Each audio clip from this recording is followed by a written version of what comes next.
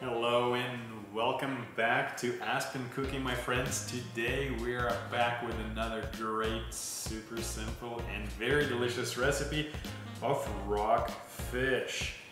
This is a rockfish that was purchased over at Costco. It's hard to get fresh. We live in Colorado, so we hunt for really good deals for fresh, seafood at Costco whenever we can get one. We purchase it and try to enjoy. And this is a fried version of this fish. For this recipe, we'll need flour, lemon pepper mix with a little bit of salt.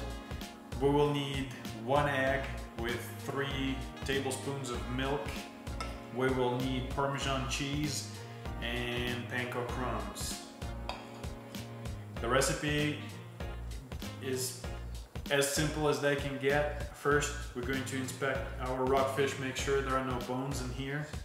And now it's a very simple flow. We're going to dip the fish and make sure it's thoroughly well coated with flour, lemon, pepper, and salt. We will get rid of excess. We will go ahead and dip it in our milk and egg solution. We'll just let the drippings come right off. And in the last mixture of panko crust and Parmesan cheese, making sure it's well coated as well. This is amazing. So my wife is trying to film it and direct me on how to make best view for you, my viewers, and I am just trying to get this done right now, okay? Don't judge me.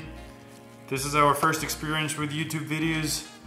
We love to cook and love to share our experiences with you, so healthy criticism is always welcome. I do believe this is turning out just the way I envisioned it originally. Well, but I don't want to run just a little bit ahead of myself. I'm going to wait until I'm going to fry these babies. And I do think it's going to be super delicious, and whoever does this recipe, if you do end up doing it, please drop a comment and let me know. Maybe you loved it, maybe you absolutely hated it, or maybe you improved a little. And your input is always valued. And again, if you like the video, if you like the recipe, please support us. It is important to the channel. It is important to us. We would love to keep sharing these recipes with you.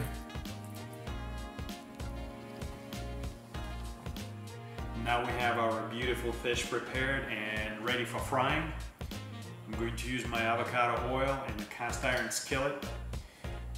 You can do this recipe in the oven.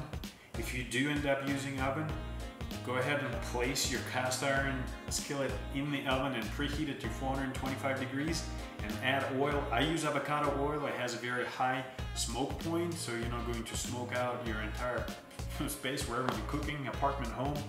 I'm going to use a single burner. It's an induction burner. It creates heat very, very quickly, and it's quite efficient. So I'm going to go ahead and get started on frying. Put this baby in. I'm going to set the temperature on the burner to 400 degrees. It is going to be a little bit less. Actually, maybe we'll start off at around probably, let's go with 400. Let's go with 400 right now. The reason it's less on this cast iron in the setup that I'm using with induction burner is because the heat will be actually truly higher in this application than it would have been in the oven. So just to avoid burning the food, you don't want to you want to set it up a little bit lower than if you were to do this recipe in the oven. I've reduced the temperature down to 350 degrees. I believe it was a little bit too hot for the application there for my setup in here. I'm laying the fish. Always lay the fish away from yourself.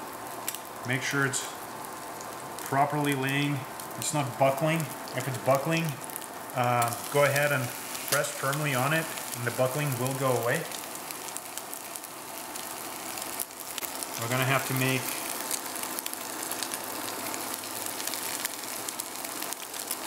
a couple of batches of the fish.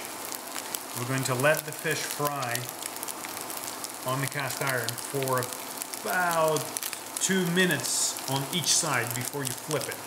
We're gonna go ahead and wait a couple of minutes and I'll get right back to you. Guys, this is turning out perfectly. Look how beautiful, golden our fish becomes. This crust is amazing. It is going to be a bit crunchy. So it's been about 2.5, maybe 3 minutes for this piece right here. I'm checking my fish to make sure I'm not burning anything. And as I am satisfied with the color, I am flipping it over. We created a side which is a mashed potato. We're not going to show you how to do that. We will leave it for another video, how to make a super delicious mashed potatoes. But here is the result. So here's what we have. I created a nice crunchy crust, and I bet it's super flaky. And it sure is. Look how white and flaky this fish is. I just can't help myself, but I really want to try this.